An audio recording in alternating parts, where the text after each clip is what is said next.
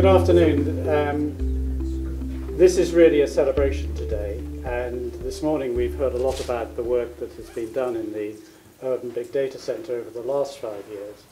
And this afternoon we felt that it would be helpful to try and think a little bit more prospectively about the next 5 years. And what we're really interested in finding out your views and where you think the whole area of big data is actually taking place, how that's going to develop. But to help us kick off this, we're very fortunate to have Tom Smith with us. And I think he, in a sense, encapsulates the uniqueness of both him, but also of what's actually happening more generally. Because he's worked, I understood this morning, in a university as well, but after that had a spin-out company which was involved with helping the public sector and the third sector organisations to use information in a more constructive, productive way. That was with the Oxford Consultants for Social Inclusion. He then moved to the Environment Agency in their data advisory group, trying to look at the means by which the impact of government data could be maximised, and currently is working with the Office of National Statistics in the data science campus, where he is the managing director.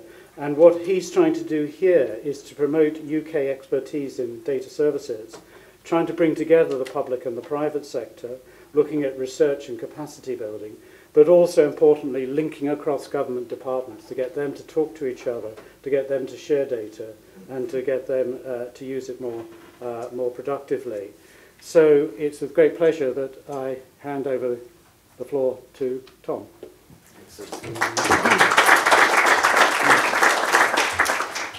Thanks very much, David. Follow that. I also wear very loud shirts and I talk quite fast, so I'll try and slow myself down, but if I'm talking too fast, wave at me. Also, if I'm giving too much detail or actually you'd like me to move on, wave at me. I'm very flexible. I'm also Datasmith on Twitter, so do follow me there. There's an underscore in there because there are lots of Smiths and I haven't yet found the other Datasmith, but when I do, I will probably have to kill them. So kind of just to pick up on some of David's points, I mean, I think for me, I've been working on data and particularly government data for a very long time. So I started stripping information out of housing benefit systems back in the early 90s, and in some places with the late 80s was sort of taking housing benefit records off shelves and trying to digitise them. But for a long time, I've been working with research teams in university trying to use that data to tell you something about the world. So deprivation levels or poverty levels, and using administrative data for that kind of piece. My undergraduate was in physics, and I got very interested in what you can do with the technologies that were coming through around, particularly training neural networks. I did my PhD in making robots play football, which if anyone hasn't done it, I can really recommend. It's a great way to spend 3 years. But what I really kind of got out of that was that there were a whole set of techniques and tools that were coming down the line that you could start applying to government data and government problems, and we didn't quite have the processing power or the ability to work the size of data that we needed. And this was back in the mid-90s. So it's taken a bit of time, but we're now at a stage where I think the technology, where the infrastructure, where the tools, where the skills, and where the data is all starting to come together. And it's no surprise that we're seeing a huge hype cycle around things like AI and machine learning out in the commercial world. It's no surprise that we're seeing that in industry, but also in academia and government, in that this is a really good time to start applying your skill sets and having social impact, public good and so on. And I really congratulate the Urban Centre, the Big Data Centre, for the work that you've done, and particularly sort of Nick and Mike and team around having developed this over the last 5 years, and I know Vonu as well. And congratulations on the funding. So it's been an absolute pleasure working with you in the last 2 years, and look forward to much more. So that's the kind of background, and I guess I wanted to sort of talk a bit about, you know, why does government really care? And at heart, we're all about services, and if we can produce more effective, better services, or we can pay less and run them more cheaply, so we don't have to take so much in tax, and that we can do things like improve public realm, tackle inequality, deprivation, improve living standards, all of those kinds of things are what government's about. But fundamentally, data and data science has a big part to play in that. And this is the kind of headline that we want to see. So this is a piece, this is an NHS group, essentially using prescription data and better prescribing practices based on a fairly straightforward analysis of what's being prescribed and why. Things like doing branded drugs versus generics, that saves you a huge amount. And some of you remember Open Data Institute publishing some work on that a few years back. But just better use of analytics and data in those sorts of services. And there's a great opportunity. We want to see more of this, so kind of spread across. So what I'm going to do is give a few examples of this and how the sort of work that you're doing leads into that, sort of streams into that, and how we're, I think, doing very similar piece of work but inside the system. So I'm going to give some examples of that. I'm also going to pick up what I think are some key points around collaboration, skill sets, different parts of different organisations, different sectors, to the way that government now needs to work more with academic sector and more with industry sector, and I'll kind of pick up on those as we go. And just before I do that, I'll step back, because some of you may not know who ONS are. So I joined a couple of years ago to help set up the Data Science Campus. But Office for National Stats, for those of you who are not intimately familiar with the different parts of government, we're the group that publishes data on GDP, on inflation rates, around the economy, so things that are used in decisions by businesses and so on. We also publish the census, so that's the standard underpinning infrastructure layer around who lives where, those sorts of things. So that would be kind of very familiar to many of you, but perhaps not all. But we're also interested in data on the world. So we have the remit in, for the UK of the Sustainable Development Goals. So those are indicators that UN is using to leave no one behind. So that 2030 programme, some of you will be involved in those. And we're also interested in trade, so we produce the trade statistics. And that's quite a high profile area at the moment. So you can imagine a lot of discussion and debate around these areas. We're a non-ministerial group, which means that we are essentially independent of the politics and government with large G. So we produce independent and impartial data and analysis and statistics that then feeds into decision making. So we produce data that helps make decisions, but we don't help those decisions, if you like. And why the campus? I mean, a bit more background. Over the last few years, there was a sense that some of the statistics work by ONS was kind of falling off the pace a bit. So the models of GDP and so on are quite standard, old, quite been going for some time. Survey data that ONS uses primarily for its outputs, and we have huge skills in. But again, we were starting to get kind of a bit of a beating, saying you're not keeping pace with the data that's being made available. Lots of people in the room working on that kind of data set, and you're not keeping pace with the sorts of skills that you need to use those data sources. And so as a result of that, the Data Science Campus was set up. We launched in March last year. We're now 60 people. So that's a mix of data scientists, so folks like myself with PhDs, up to 10 years in industry, in academia and so on, but also data science training faculty. We work with ONS and other parts of government. So similar to UDBC, we have an interest in skills building and delivering data science and helping and supporting working with right across government. So that's our kind of purpose and mission, if you like. And we want to see and to help develop more of those headlines, that £581 million type thing. And I get a lot of kind of interest about this as a new subject. And people say, and I'm filling rooms full of statisticians, and they say, statistics, data science is just statistics. There's nothing new about that. And then I go next door, and there's a room full of operational researchers, and they say, well, data science is just operations research, isn't it? Nothing new about that. And then big data, there's nothing new about that either. We've always been trying to use sources of data to understand problems and produce and help solutions. So this is big data circa 1939. It is London Underground workers sorting, I think, 4 million tube tickets in order to improve, optimise train routes, numbers of trains, and optimise user experience, if you want to use the commercial term. So if anyone comes back to you and says, our data's crap, it's really hard to work with, I always think I should put that picture up on the wall.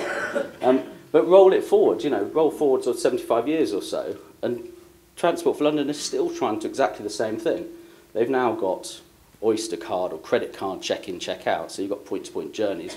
You can do things like Wi-Fi data collection from boxes, which many of you will be familiar with, for sort of footfall. Lots of commercial retailers do this. There was a pilot that TfL ran in tube stations, which gave you the actual routes that people took through the system. So I think this is routes from St Pancras to Waterloo. There are a lot of different options. And that's data for optimising services, so it's all about operations. And so the point is, we're often not trying to do new stuff. We've just got new tools to work with. So the final one really about the kind of the government interest, and this is I should make the point, really kind of emphasise, this is not just technical.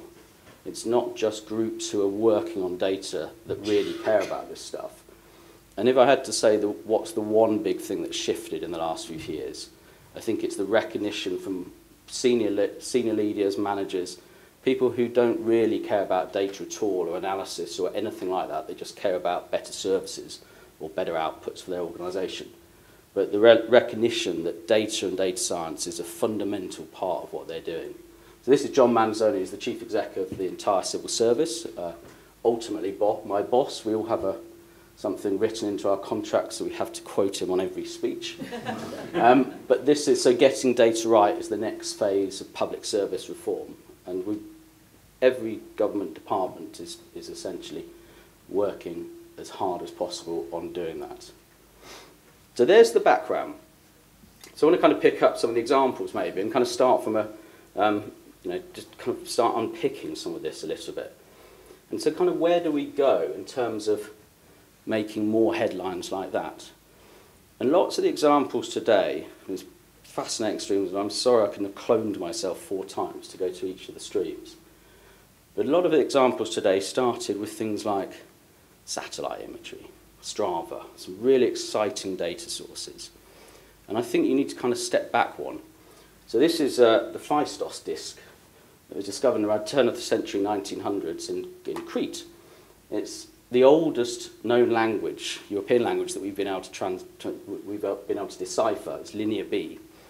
And all the stuff that we found in Linear B, which was finally deciphered in the 50s, it's a good story if you're interested in that kind of thing. All of it is records of what was being held in the palace storerooms, what was being held and what was stored. It's administrative data. So the oldest language, European language we've been able to decipher is admin data. Yeah? Now that looks pretty hard to decipher. I'll give you this. This is linked administrative data circa 2018. This is what ONS is trying to do internally, inside the house. For every part of administrative data that government holds, we are interested in linking. Now, the 2 things here. The first is there's a legal gateway. So the Digital Economy Act enables government agencies, parts of government, to share data for the purposes of research and statistics only. So ONS can bring together lots of that data and link it in order to then help drive statistics and help drive research. So that's a huge step forward, I think, and that came through only this year. That's given us a kind of step change. The second thing is that a lot of this is quite technical work that lots of people are duplicating. I'm sure there are lots of people in the room who spend lots of their time doing fuzzy matching across addresses or between businesses where you've got kind of bits of the puzzle. We're trying to link in longitudinal business data. So we have salaries like PAYE, we have VAT data from HMRC. We're trying to link in things like educational information because DFE is interested in this. And some of you will have seen headlines recently about the value of a degree. Many of you in academia will care passionately about that kind of thing, and rightly. The value of a degree in terms of pure monetary value, you can look at. You track people through. What jobs did they get? How does that compare against samples that didn't go for that degree? Does the different type of degree matter? That kind of thing. All of that's possible through linked administrative data. And it enables a whole set of questions to be tested that is very, very difficult to do with big data, and it's very, very difficult to do with surveys unless they're huge and very expensive. But you can do it. So I think this is a step change. And so kind of just to give one example of how we're using this in ONS now,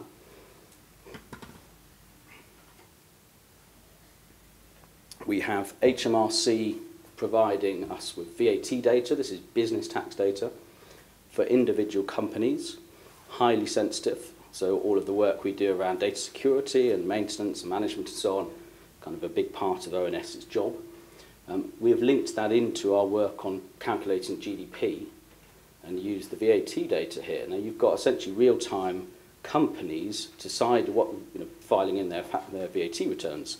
That comes in real time to HMRC. It's provided, once the system is properly up and running, provided very quickly across to us. As a result of this kind of ongoing process of work around VAT, we can now publish GDP measures every month, and that started, I think, quite recently. That compares to the quarterly before. And you kind of think, well, GDP, make a few headlines, whatever. What's monthly got to do with quarterly? What's the advantage? This is where things like faster data actually make a difference, because you have levers that you can apply or pull if you know something's happening.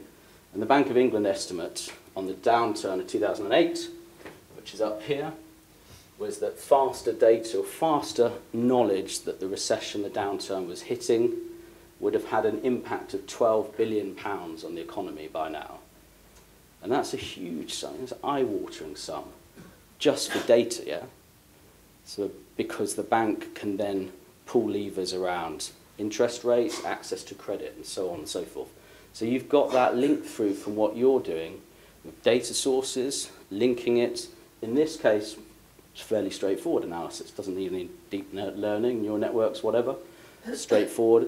But using administrative data, you've been able to produce something which would have had a huge impact. Now, if another downturn's coming, we should hopefully have a faster recognition of that. So that kind of point about linked administrative data is high value and high impact. And that's just one example. There are lots like that. So I'll go on a bit, probably go on a lot, but I will go on and talk a little bit about some of the other data sources. You might be, oh, this is being recorded, isn't it? Government doesn't have all the answers. There we go. We all know this, but it's really here about the data. The data, and I think we're probably in a position now where government no longer holds or knows more about the world than other organisations. So many industries form data or produce data as byproducts, and also a great number of industries now use data as their actual product. So things like social media, the data, the information, the text is the service, if you like, to the public. So we need to recognise that the data outside the system is of huge value if we're trying to understand, in ONS's perspective, the economy or society, for other government departments, perhaps policy trends or things that they need to take into account when making policy. So the public sector absolutely does not have all of the answers, does not have all of the data. So let's give an example around some of the work we've been doing in the campus. So the Natural Capital Accounts team is looking at the value of the environment for purposes of trying to put this into balance sheets. And this has a number of kind of factors. First is if you can value, so if you can measure something, then you can obviously value it. But in other cases, if you can produce indicators of, say, of particular aspects of the environment, so you can then build them into things like health outcomes models. So we think the environment has an impact locally. So there are the estimates of the value of particular parts of the economy, of the environment, and in this case, trees and so on across urban areas, impact through removing air pollution. Lots of stuff like that. Now we can sit and talk about the kind of models that are being used there and say, well, is it 1.4 million tonnes? That's complicated stuff. There will be estimates there, of course. But the general point here is that this issue has a good, positive and high impact on public health. What we don't have, though, is data on trees, vegetation, and so on at local level. And there aren't many data sources we could use here. So statisticians like surveys. You could run a huge crowdsourcing survey. There are other things you could do. But one of the things we looked at the campus was using Google Street View. Now this is a very widely available data source. It's images. It's a high granularity, so it's available very locally. It's available around every single street in the country pretty much, and indeed worldwide with patchy coverage. So we set out the question, question for our team is, can we produce a geospatial data set and estimates of local vegetation levels, trees, shrubs, hedges and so on, based on Street View. Now this kind of takes us into places that statisticians aren't normally that familiar with. Obviously you'll need to start thinking about how you segment, classify images. You need to think about those tools. You might need to think about training data or validation data and so on. So a whole bunch of things. And I won't go into technical details, but I'm happy to sort of point you at the work. But the kind of bottom line here, and again, we won't go into much of this detail, the bottom line here is we're using a particular flavour of convolutional neural network. It's a pyramid scene passing network. It's based around the concepts of how the eye works. And we've been validating it against a open data set from Mapillary and producing very highly accurate estimates or segmentations of what you're seeing, and then sampling Street View at 10-metre intervals around the country in urban areas and using that to produce the data set. The kind of bottom line is starting from OpenStreetMap, running through a large number of Street View images, percentage coverage within those images, and then get to an urban vegetation map. And last week we published out our first estimates of this for two cities close to our hearts, so Newport and Cardiff, which is closest to the team HQ, but we're working on chunking that up to get to national coverage. That gives you a new data set, which is based on a completely novel source for anyone in Office for National Statistics or particularly government, and it gives you an output that you can then use both for natural capital analysis and also in further follow-on models of health outcomes and other types of outcomes, where you want to test, is there an environmental factor? Might this be an indicator at local level that I could build into those models? There are other indicators available, but this is, I think, a very interesting one. And one final thing in terms of kind of putting that to impact, because the data sources we were using have coverage globally, again, some countries will have patchy coverage compared to the UK, we've put this all up onto a piece of work that we're working with the UN, called the UN Global Platform, and essentially open sourced it so that every stats agency in the world can run the same analysis and produce the same work. So UN Global Pulse and folks in Indonesia and other countries are now starting to use this, which is probably a good point to say that all of our work is published openly. So that's methods. All of our projects are on GitHub. So there are some that are not public, which are not on GitHub. You won't see, they're private repos. But all of the code is there. It's totally reusable. All of our outputs published under open government license, so again, reusable. All the methods and so on and all the results. So that's one of the things that we're kind of working with community to reuse. Okay. I'll come back to this GDP measure and kind of talk about something, kind of just track that on a little bit. So this was using VAT, so government data. You can also use other data from other sources. And essentially, if you're interested in rapid indicators of the economy, which can help you make decisions on changing interest rates, that kind of things, then basically the world's the oyster, because there's pretty much any data source you can think of that has high frequency, low lag, can give you something of interest. And now some of those are just going to be proxies, and you might use them in a model, you might not. Some of them are going to be direct measures. And so here are a few. And we've been working on each of these. So the first is that road traffic is interesting. So I think the Netherlands colleague will recognise this from CBDS. If you look at volume of traffic on the roads, then you will see that predicts or correlates very closely with GDP in total. So you have a possible measure there. Now it's noisy as hell because lots of road traffic is not GDP based, it's not economically based. But that is an interesting predictor, an interesting indicator to use. If you're interested in trading goods, every ship in the world above a certain weight pings up its GPS coordinates. That's the automated identification system. We've access to that, and we're looking at what's the trade in goods, or what is the shipping coming into UK ports looking like in a real-time basis. That gives us some statistics like tonnage by port, which is sort of a very easy one to produce, but it also gives you a potential for rapid and fast recognition of changes in trade. It also tells you something about the main trade routes in real time. What you really want is what's on those ships, and I'll come back to that in a minute. The final one on this slide, internet use. So 80% of the UK economy is service-based, doesn't involve goods. Lots of that goes by the web or goes by the tube. So if you have measures or indicators or data sources that tell you about something to do with broadband or internet use, then that potentially gives you something about the local economy. So we're looking here at the main spines that serve each of the urban areas across the UK and looking at patterns. And this is a very old one. I think this is from one of the World Cups in 2006.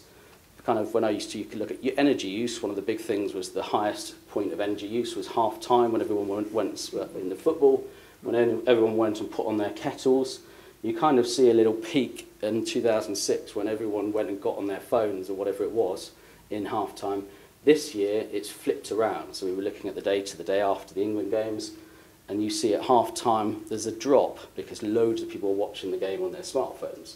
So you do have a very complicated pattern here. But you can pick up, for example, commuter use, timings by urban areas and differences. And so that's one there really that we're digging into with the economic team and Bank of England looking at. So I'm very interested to see the work here that's related to this. So the bottom line is that there are lots of leading indicators of the economy. There's a really obvious one, which is spend. And so this kind of brings us perhaps onto the collaboration aspect. I talked about not having all the data. That's certainly true, but we also don't have all the skills. That's also true. And one of the things we wanted to build at the campus was collaborations with external data holders that we could work with, very similar to the UDBC model. One of those projects that we started off, which has taken some time to build up, was working with Barclays and getting a joint project going using their data and some of the economic expertise in ONS. We now have two of the team seconded into Barclays and using one data source primarily, which is the merchant spend system. So this is what's being spent in what merchants linked to sector over time, and we're interested then in expanding that up to to work on credit card data. Again, all of this is at aggregate level. We're not interested in individual spend, just on what the overall patterns. But you've potentially here got a very fast readout onto which sectors of the economy are doing well, badly, which areas, what do the patterns look like. You might be interested in questions like what sectors are active in the night time, or in particular areas that local authorities and other groups may want to support. You've also got a rapid readout onto household spend, credit card spend, and through this system, and these systems are quite a big component of that. So again, really interesting to see what you can do with this. This secondment's now been going 3 months, and we're starting to see the first results coming out. So we'll be able to aim to publish something soon. The final one on this, now I'm going to leave this a bit of a question.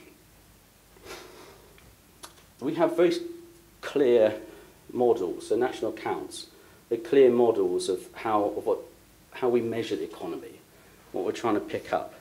One of the things that we look at is inflation in various ways, and that feeds into all sorts of things. So obviously pay rises, mortgage increases, that kind of stuff.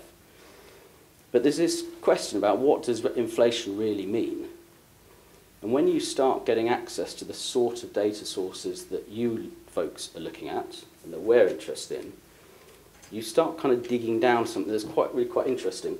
So this is, I don't know if you can read the details from there, but this is prices for a standard commodity. So in this case, a monopoly board over, it was about a 3-4 year period, I think. And it varies from £5 up to about £19.50. It's a standard commodity. This is on Amazon and another system. It's just web scraped in this case. But what you've got here is, what does inflation really mean? If you're talking about how much people pay for stuff and how much that's changing over time, what you need to do is look at the standard consistent product here, and then say what was the change between them.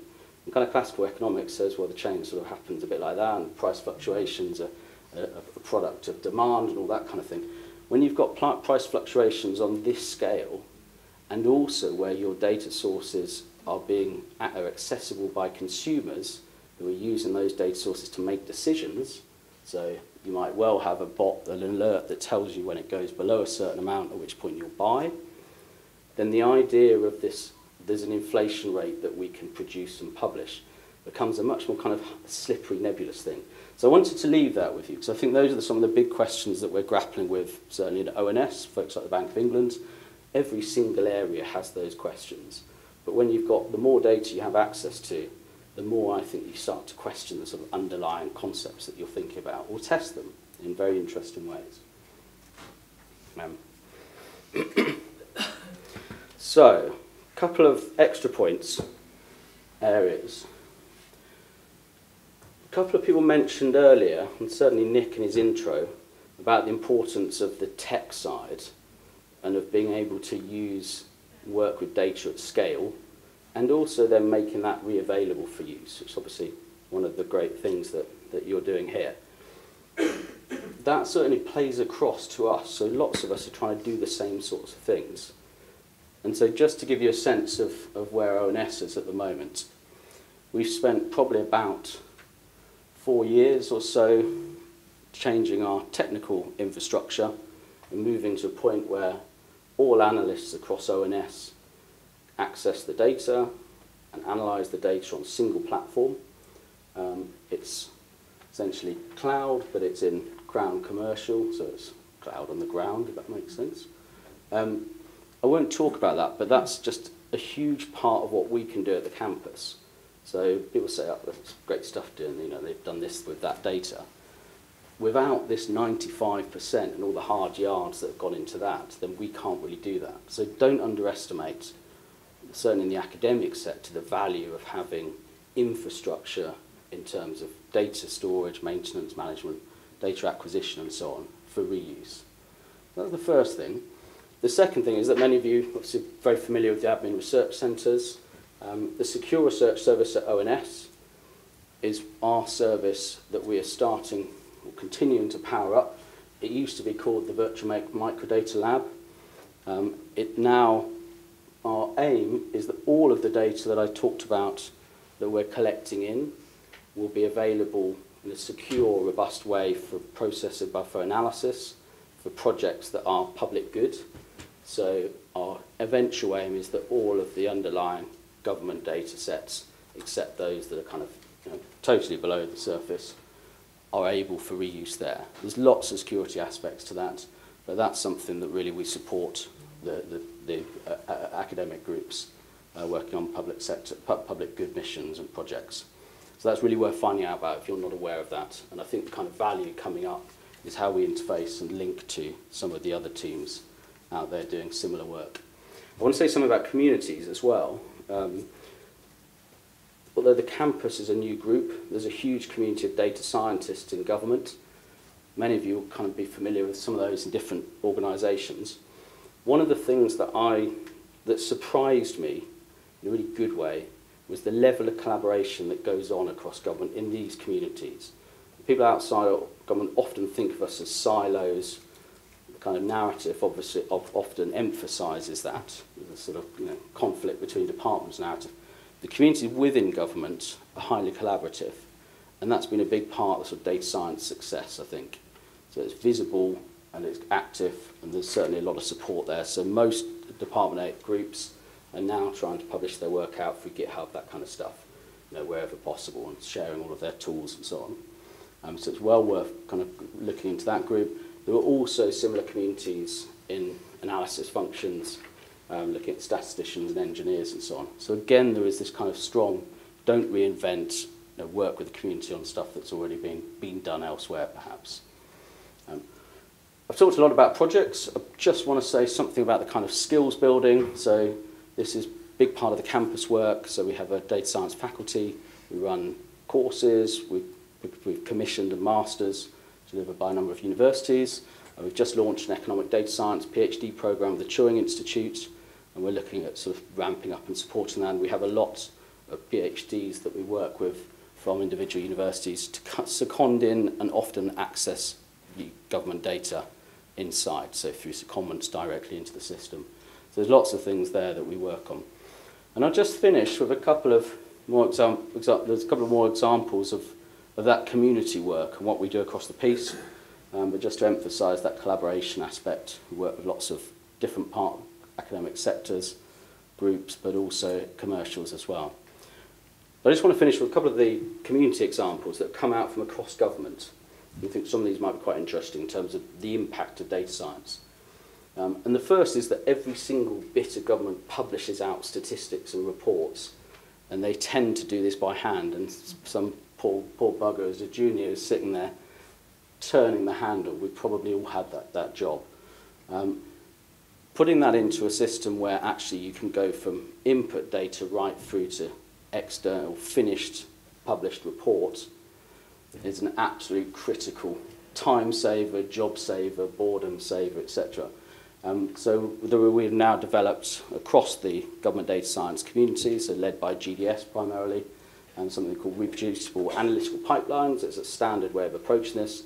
Those of you who are used to coding and open source and so on, it will be sort of a no-brainer, but essentially it's applying software engineering standard tools and techniques through to report generation, which is quite an interesting application. So if you want to automate some of your report outputs, it's quite a nice approach. So that's a big one. I should probably just point at the top number.